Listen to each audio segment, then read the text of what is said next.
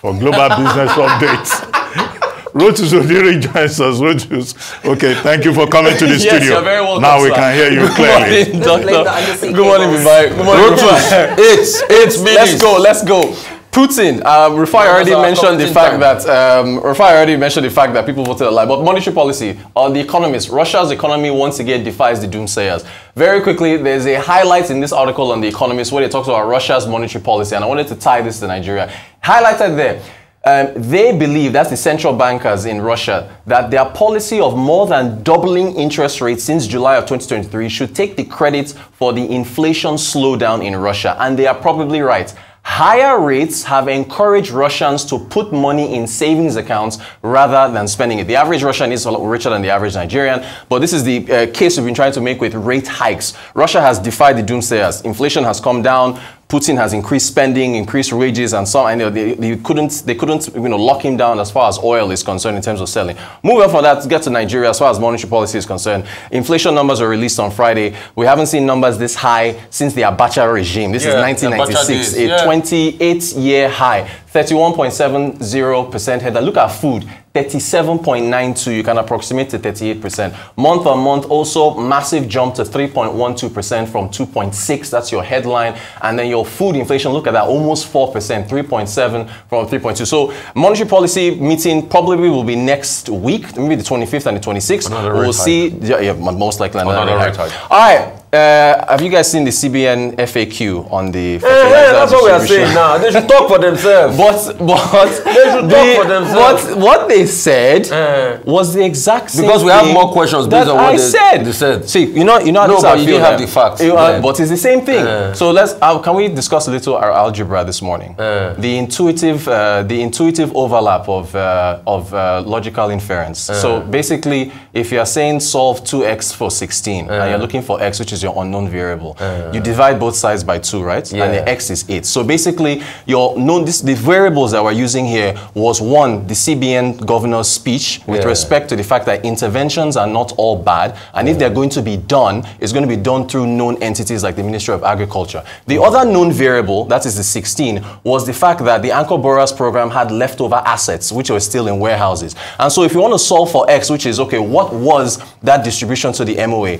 That is your unknown. It's a logical inference. And it's also done in Mosaic financial research. When analysts are writing pieces of analysts, wait now, let me finish now. When analysts are writing notes and you basically take known variables and put them together. Also in investigative journalism, you don't really have to put a camera under your shirt. You just make inferences from publicly available data and make an inference. And finally, to wrap up, remember last year, Rufai, our discussion on the Daily Trust, how they said the CBN had devalued to 630. What were the known variables at the time? They were using the I and E window rates, which were trading at 630. They stood by their story and they talked to it. And lo and behold, this was on June the 1st. June the 15th, what happened? We ended up talking about the Naira being devalued. We talked about floating, non-floating, and so on forth. That's all we have for today. That's it. That's it. So those two instances, I remember we particularly reported it.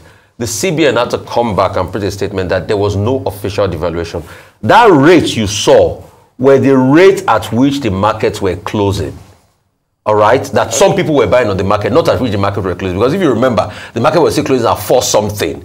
But some people were saying they were buying at this rate on the market. And the CBN came out to debunk it. That's the one.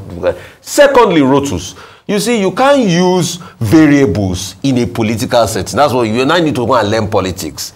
The same CBN came in a bid to be able to nullify what Emefiele has done. I said, no, we're not going to intervene. In fact, this same anchor borrowers they are saying they are getting fertilizer from, they called it a sham, corrupt. So Emefiele even left fertilizer for them, Abi.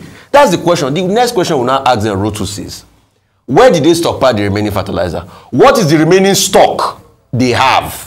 All right, how much can you quantify it in billion terms of what they have so that we know what we are dealing with? Because this was the same anchor borrowers they came to politicize by saying that Emefiele left nothing, it was just Gangantua. We all saw how we criticize Ways and Means. Is it not part of the anchor borrowers? So we saw how they, so you see all Rotus, is all those variables you talk about work in when the place is saturis paribus, all things being equal. But in terms of political speak, when politicians have to act, politicians will call 500 for you. Before you know it, they are telling us voting online is not possible. Didn't Russia do it? They did. So that's just the problem we're having with did you read the FAQ?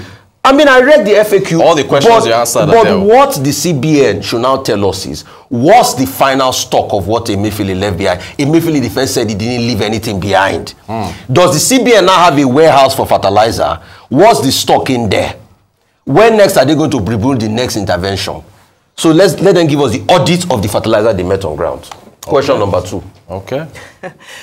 To Russia, you know, I find it pretty ironic that we're celebrating, or rather we're talking about, you know, online voting, we're speaking about the slowdown in inflation and so forth, whereas Putin has been public enemy #1 for the longest time. And suddenly, you know, everybody said he's a dictator, the election is just, it's ceremonial, it's not free and fair and so and such. So it's kind of a, you know, catch-22 for me when we start talking about, but there was online voting. Yeah. When, on the other breath, we're actually saying that there was no election held in Russia because he was the only candidate. Correct. Yeah, so we can't forget that. I know we need to wrap up, but I just wanted to put it out there that Putin was the only man on the ballot. So online voting, no online voting, which way was it really going to go? Okay, I will resist the temptation to comment on the voodoo in the economics that the Nigerian economic managers are dealing with. Because much of all that theory you are putting on this is just voodoo. It's politics. It's mathematics, so mathematics is science. So voodoo. It's algebra. When economists want to confuse you, they resort to voodoo. You must have heard of the concept of voodoo economics. Now let's talk about Putin. Yeah. Now Germany, UK, US, you know, the West generally, after a fashion, you know, has dismissed. They've all dismissed the election as a scam. They said it was not free and fair, and that the opposition that could have challenged him was in jail. The outcome, Putin scored 87.8% of the votes. The next person to him, the candidate of the Communist Party, scored 4%. Look at that gap. And that 87.8% is the highest ever in any election conducted in post-Soviet Union. Now, what has Putin tried to do?